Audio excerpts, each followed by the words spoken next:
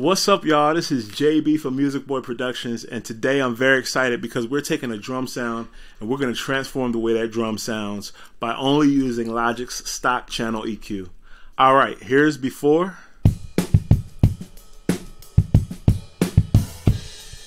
And here's after.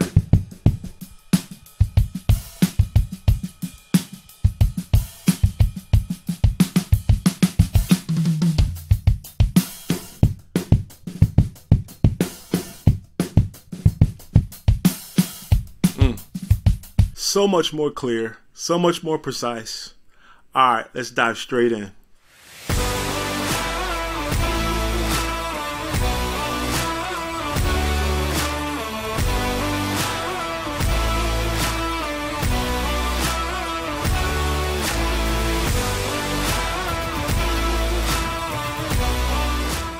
Okay, so first things first, please subscribe to my channel. And if you're getting any type of value from this content, like and comment below. Okay, so you've heard the drums dry and you've heard the drums with the EQs on them. So now I would like to take you through the process of how I think in general.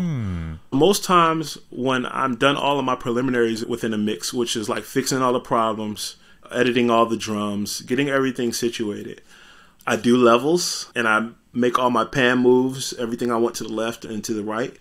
And then I deal with the overall mix on the stereo bus, and if I feel like the mix needs to be brighter or duller, I'll deal with that at the overall level before going to the individual channels. And I'm saying all this to say that while I'm dealing with this drum set, I first start off with the drum bus. Mix tip: always put your drums in a bus so you can process them all together. We're here to look at this Logic stock channel EQ plugin on these drums. So I want to show you the moves that we made on the drum bus so you can hear why we made these moves. Very quickly, I added a little bit of low in here. I took out some 308, I took out some 432, I added a little bit of 3K, and I added a little bit of 7K. Let's start off with my boost at 44 Hertz. Here we go.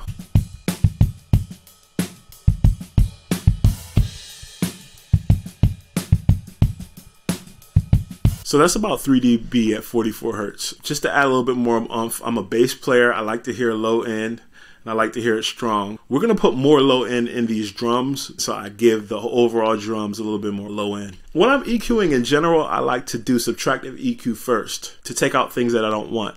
And so let's listen to 308 Hertz so you can hear what I was thinking when I took these two cuts out here.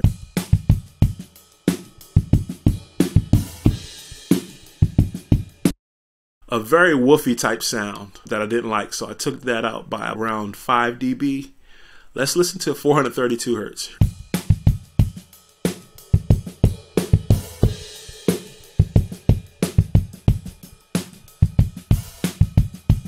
A very woofy type sound that I didn't like as well. So these are why these cuts are here. And let's listen to the drums without them both.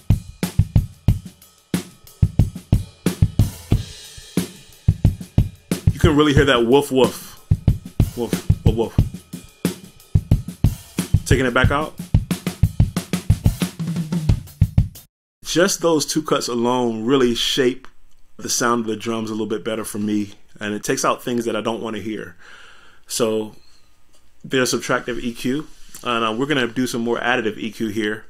At around 3K, I liked the way it made my drums sound a little bit more intelligent. It added a little bit more click to the kick drum. It added a little bit more pop to the snare. It added a little bit more hi-hat and a little bit more just intelligibility over the overall drum and the overheads. So let's listen to this. I'm gonna turn it up some so you can hear it a little bit more.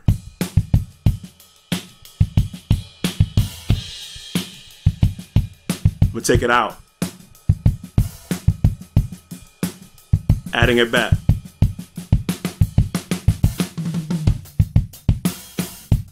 And it really makes a difference in that hi-hat as well.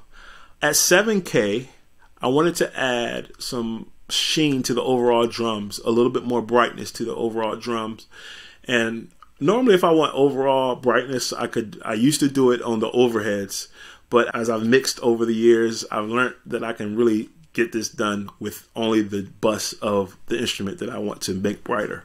So in this case, That's what I did. I did all my brightness on the drum bus. Okay, now let's listen to the drums with the EQ. Here we go. Out. Back in. Just this one instance alone really does a lot for me as far as like shaping the overall drum. Does a lot of the hard work, and that's why I like to deal with the overall first. Okay, so after shaping the overall drums, I'm moving along to now the individual channels of the drums, or the individual elements of the drums. We're going to move to the kick drum, and we're going to look at these 4 moves I made with the EQ. I made 2 boosts and 2 cuts. Let's listen to the kick drum without any EQ.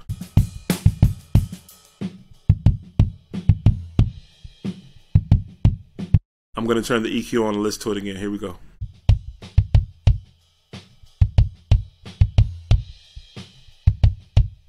Off. On. Right away, you can see about 12 dB taken out of the low mid range, and that's because I did not like the sounds of these 2 frequencies. So I'm going to take these boosts off for a second, and let's just only listen to these low mid changes I made to the kick drum.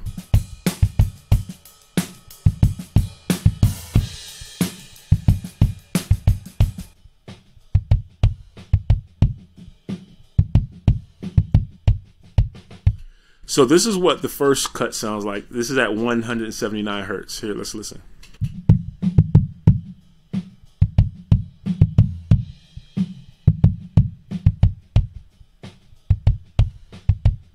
That does a lot. Let's listen to 302.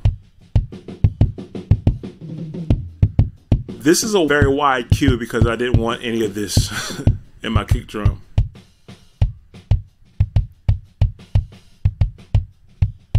And as you can see, it really helped shape the kick drum a little bit. So in general, I like to add a little click in the kick. So this is why I added this 4K boost at about 5 dB, about 4.4K. Let's listen to that.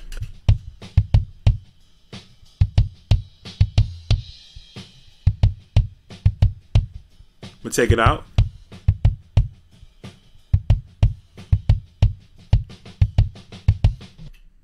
Alright, now I'm going to add my last boost, which is at 56 hertz. And this is about 5 dB as well. Let's listen to this.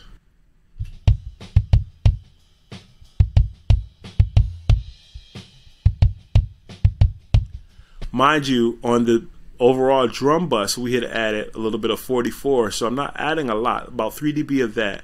I'm adding about 5 dB at 56 to just give it a little bit more oomph.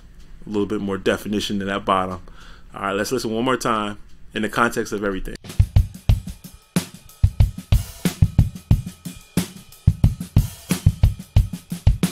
Man, just that EQ transformed this whole kick sound. All right, let's move on to the snare. Actually, this is a bus within itself. I have a top and a bottom snare. And the only thing I have on these 2 is a gain knob. And this is just for phasing along with the overheads, but this is another YouTube that we'll talk about that in. So I'm going to close this because I'm not using that. We're going to go to this snare EQ, and I'm going to turn on the EQ so we can hear the differences it made. Here we go.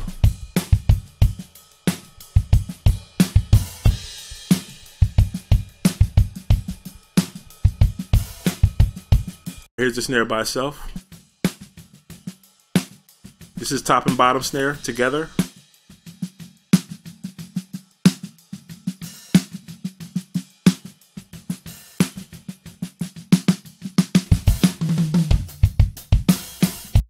So I love what we did here. We took our low cut and we cut up until about 100, and we added a little bit of 200 here for a little bit of bottom end.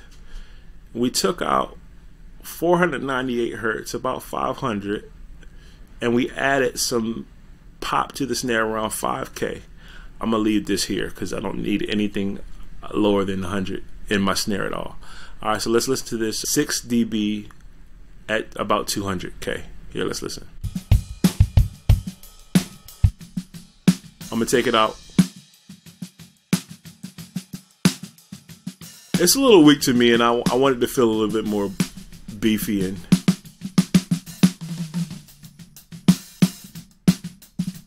yeah, I just wanted to feel a little bit more definition in that snare.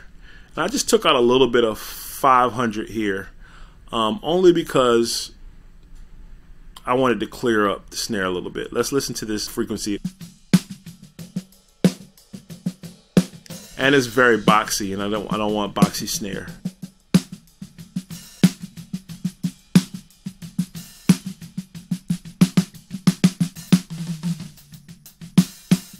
And I'm making these moves because to me, in my ears, it's making the drum sound a little bit more round, and I like round drums. Let's listen to this 5K boost. I'm going to take it out and I'll boost it a lot so you can hear what that frequency sounds like. Here we go.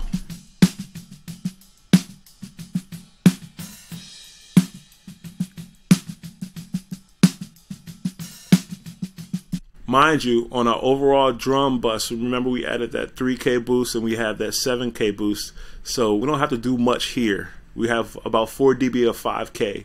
I added it because I just wanted a little bit more pop. I'm taking it away again, and I'm going to add the rest of the drum so you can hear how it sounds with everything.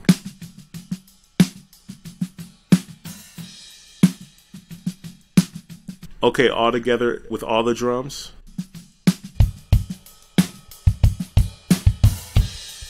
I'm going to take the snare EQ away. It's a little weak. It's a little weak right now. Let's give it some more body.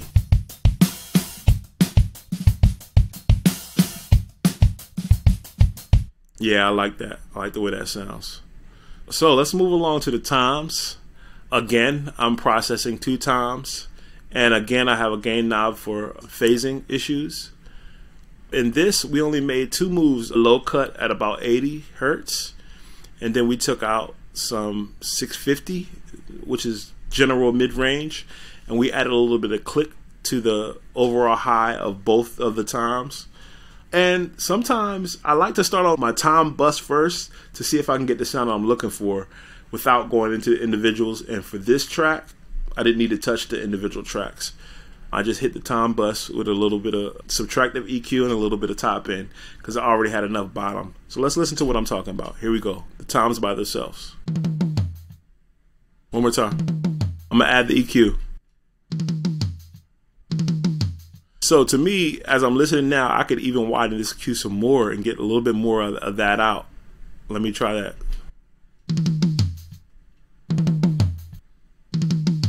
Better. Alright, so that rounds out the drum for me a little bit.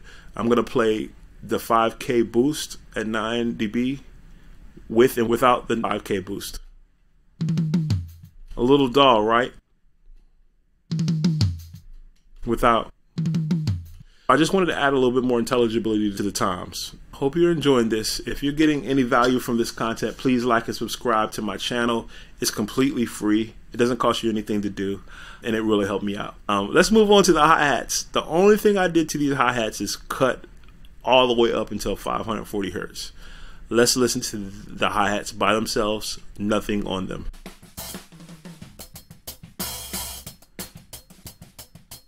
Great sounding hi-hats. Great sounding hi-hats. Now let's listen to the cut up until 540 hertz.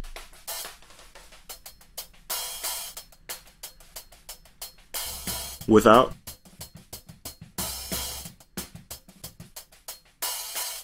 So this hi-hat track is going all the way up to 60 hertz. I don't need any of that. Look at this. Look at this analyzer right here. All right, so we're moving on to the overheads. The last element of this particular drum set is the overheads. Let's listen to the overheads with nothing on them solo. Here we go. All right, adding the EQ now.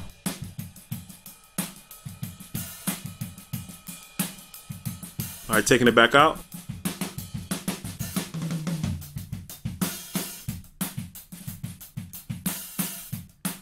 So for me on the overheads, I wanted to still keep the overall drum set in my overheads. And this cut at 376 hertz took out a lot of room noise.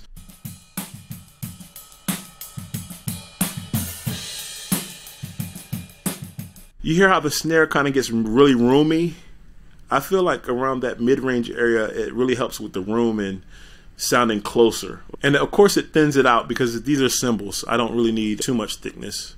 But I like that cut because it thins things out, and I still have some beefy snare here and some beefy kick. So I don't really need that to be that strong in my overheads. Okay, we have another cut. Let's listen to this 5.5K cut that we took out.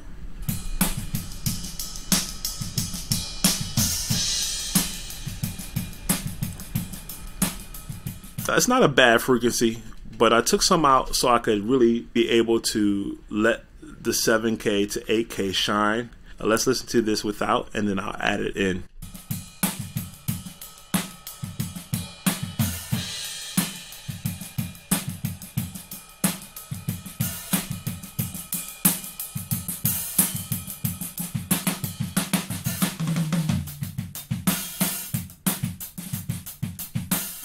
Let's listen to the overheads along with the drums without, and then I'm going to put it in as we listen.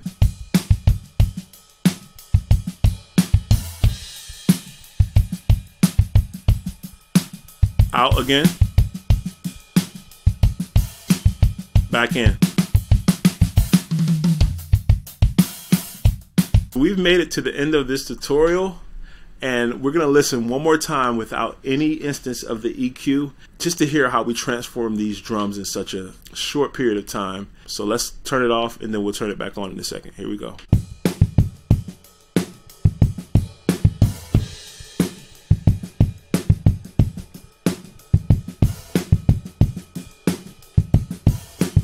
One, two, on.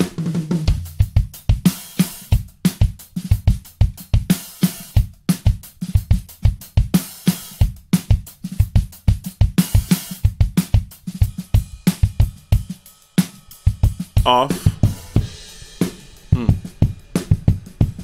on. So I don't know what you're hearing, but I'm hearing a lot more clarity in the drums. I'm hearing closer drums. I'm hearing beefier drums, bigger drums. I just like the overall preciseness of what this EQ plugin can do.